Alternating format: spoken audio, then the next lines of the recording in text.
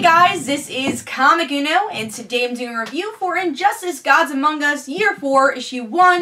Before I start talking about Injustice Gods Among Us, just want to give you guys a couple updates. Of course, I have Comic Uno, episode 97, and that's the show where I review all the comics I read this week in one show, and here are those exclusive comics. We got Injection, Issue 1, Harrow Country, Issue 1, Rebels, Issue 2, Robin Hood Ongoing, Issue 10, The Mantle, Issue 1, Spider-Man 2009, Issue 12, Birthright, Issue 7, Lady Killer, Issue 5, Legendary Star-Lord, Issue 12, Mythic, Issue 1, Arrow Season 2.5, Issue 8, Convergence Green Lantern Parallax, Issue 2, which I also have an in-depth review on Comic Frontline 4, Savior, Issue 2, Howard the Duck, Issue 3, and Captain Marvel, Issue 15. So if you want to go check out all those reviews, go to Comic Uno, episode 97, which is annotated. Let's talk about Injustice Gods Among Us, Year 4, Issue 1.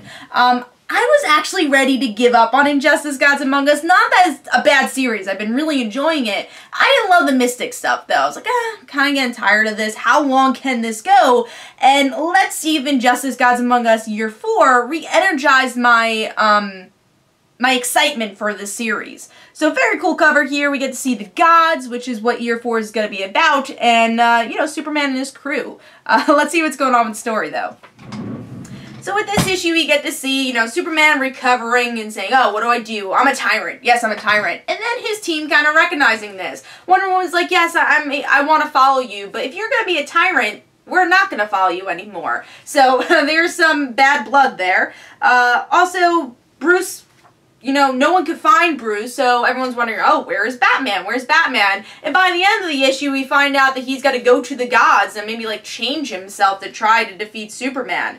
Other stories going on is that we get to see Renee, her dealing with life, you know, her being drunk and not liking her situation right now. So we get a little glimpse of her. Harley Quinn is really bored, so we get a little bit of Harley. And by the end, Renee going back and saying, I want to finish this, I'm done with this, and she's going to kill Robin. And she says, hey, Superman, come here, I'm going to defeat you, or else I'm going to kill Robin.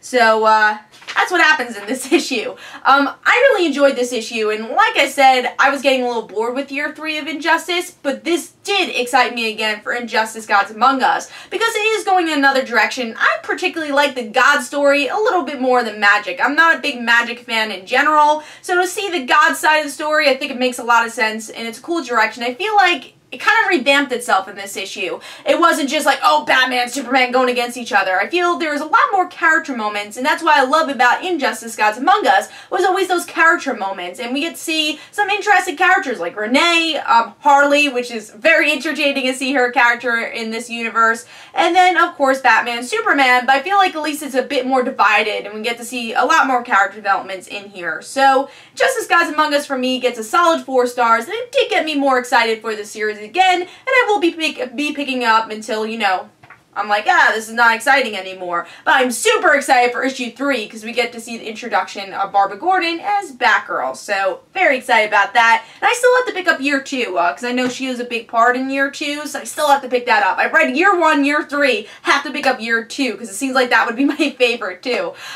So I will be getting that in trade soon. But yeah, Year 4, I thought it was a good start so far. So I give it a solid 4 stars. Hope you guys enjoyed. Don't forget to follow me on Twitter. Don't forget to like my Facebook page.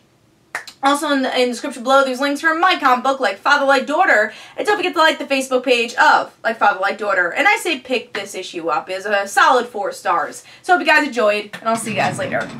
Bye.